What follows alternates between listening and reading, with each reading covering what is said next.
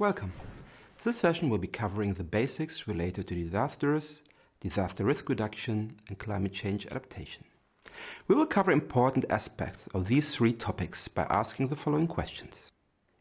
What is a disaster, and how does a hazard event become a disaster? What is disaster risk reduction? What are the main actions undertaken to reduce disaster risks?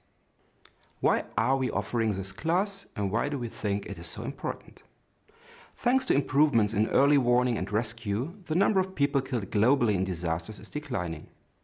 However, economic damages from disasters continue to increase, often severely impacting development in the poorest countries.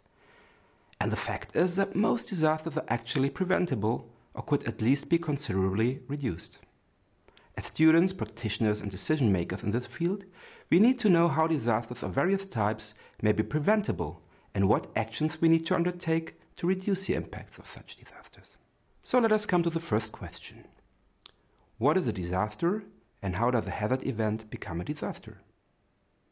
Hazard events like landslides, cyclones, or avalanches are what cause disasters.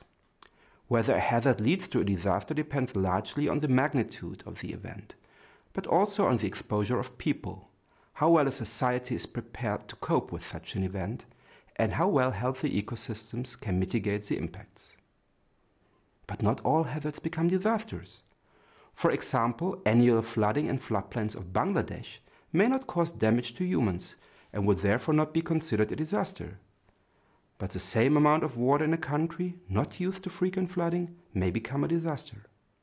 So hazards become disasters when they overwhelm a society's ability to cope. Disasters can be classified in different ways. The first distinction is between man-made disasters linked to technological hazards, such as chemical accidents or oil spills, versus disasters that are linked to natural hazards, such as storms or flooding. This course deals exclusively with disasters caused by natural hazards.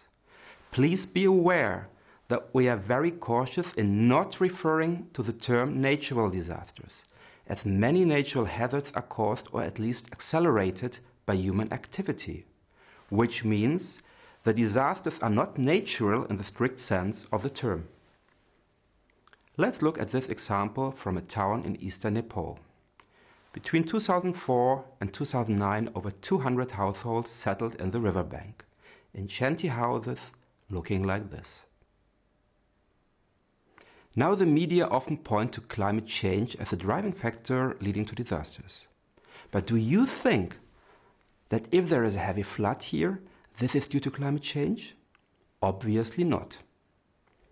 Most of these people moved to this place from the mountain areas where they were affected by landslides, diseases, or were drawn to the city for reasons like better employment opportunities.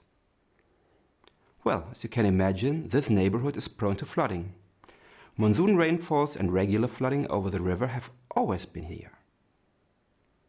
But now that people live in the floodplain, normal flooding can easily become a disaster as people are exposed. Now let us go to the second question. What is disaster risk reduction? These two images help explain what we mean by risk or disaster risk, which means the potential losses due to disasters. Risk is commonly referred to as a product of three main factors, and it is important to understand the difference between them. Using our example, the flood is a hazard. Exposure is the number of houses or people and the amount of time they spend in that flood-prone area. And vulnerability is usually the characteristics of a community, family, or an asset, and its susceptibility to a flood, for example. The formula shows that risk results from all these three factors, and by reducing only one of them, the risk will already be less. We will be going into much more detail on terminology in the expert track, but for now, just know that we are using the terminology established by the United Nations Office for Disaster Risk Reduction, or UNISDR. Now that you have the basics down, let's go further. So what are the main actions undertaken to reduce disaster risk? Well, going back to Nepal, you would think that the easiest way to reduce risk is to reduce the number of people living in the floodplain. Sure. However, relocation of people is easier said than done. Most people do not want to move away, especially after many of them already came from places where they were facing even greater risks. Others do not have the financial means to settle elsewhere. In reality, to reduce flooding, the options are either structural measures, for example, building flood dikes, putting up sandbags, or trying to work with communities upstream to ensure that the watershed is forested. Water retention basins can also reduce the amount of water flown their way. Or you can consider non-structural measures.